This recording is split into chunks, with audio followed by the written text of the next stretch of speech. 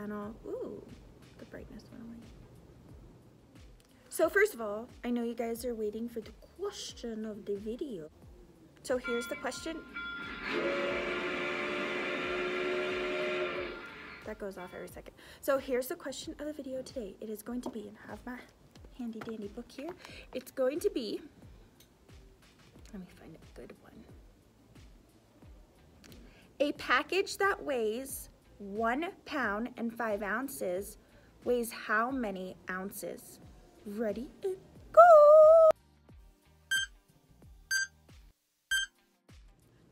So today I'm going to be talking about the best parts of being a teacher, and some of them might actually be surprising. So the first best part of being a teacher is when you're teaching a concept and nobody understands, and it's like you're getting frustrated, you don't really know where to go with it, you're trying over and over, trying different techniques on what, this is kind of not straight, sorry guys, there you go. Anyways, different techniques about like how to get this concept across, and they're just not getting the element, and then all of a sudden, just that one kid in class goes, oh, I get it. Best feeling ever. Best feeling ever.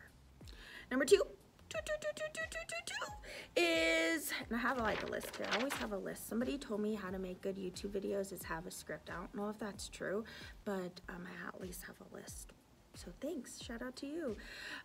So the second one, sorry, is that I'm playing a part in hopefully shaping a better future for these students of mine, and it kind of just feels good when they come up to you and they're like, I learned that because of you, or you inspired me to have a good character.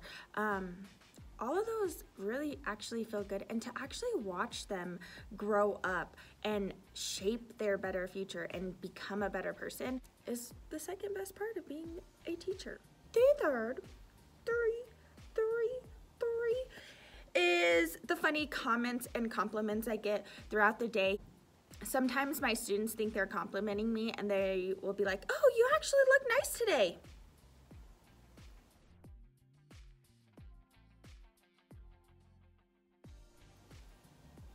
But I'll take it.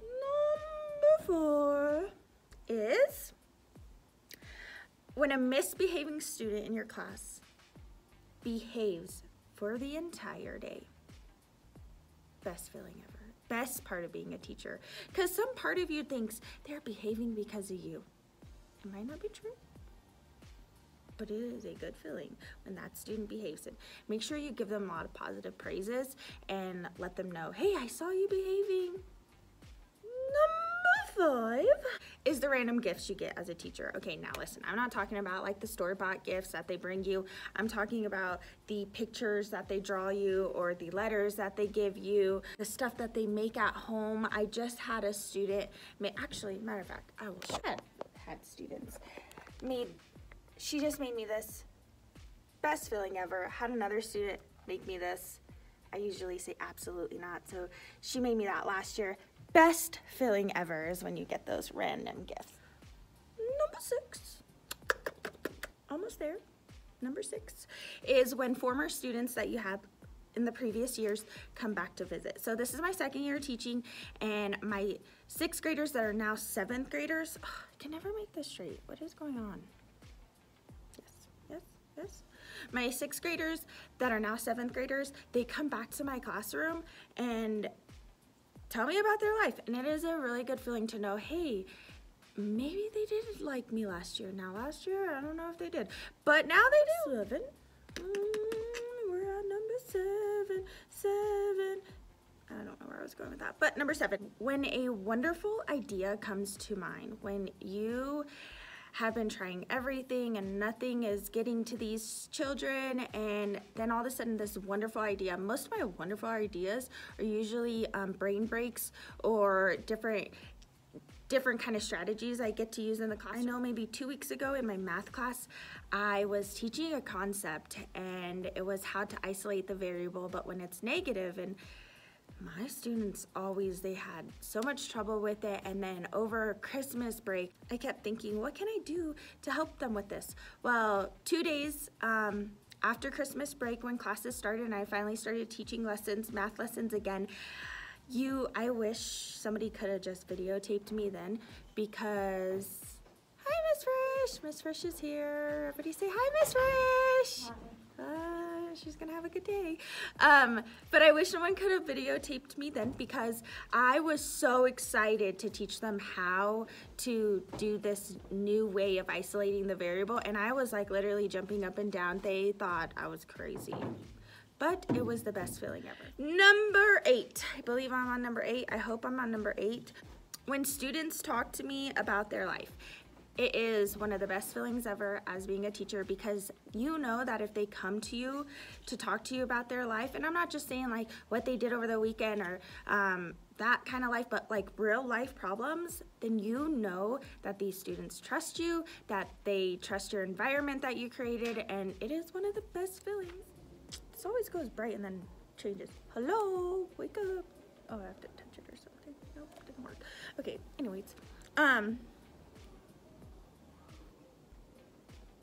I hope you guys enjoyed the video. If you're a teacher, comment down below. Tell me what your favorite part of I don't know why this is going bright, and I mean, the lights are not changing. I don't care. If you're a teacher, comment down below. Tell me what your favorite part of teaching is, or favorite thing of being a teacher is, and let me know, because those are my 8 favorite things of being a teacher, and so I would love to know your favorite things of being a teacher. And if you comment down below for the question of the video, let me know. I know I had a winner. Again, that thing goes off every 5 minutes. I know I had a winner last week. If you were the winner last week, I'm trying to figure it out, but I will be in contact with you this week to get your prize. So I hope you guys enjoyed that video. If you are a loyal subscriber, thank you, I appreciate it. If you're just now tuning into the videos, hit that like button, hit that subscribe button, and I will see you guys next time. Bye.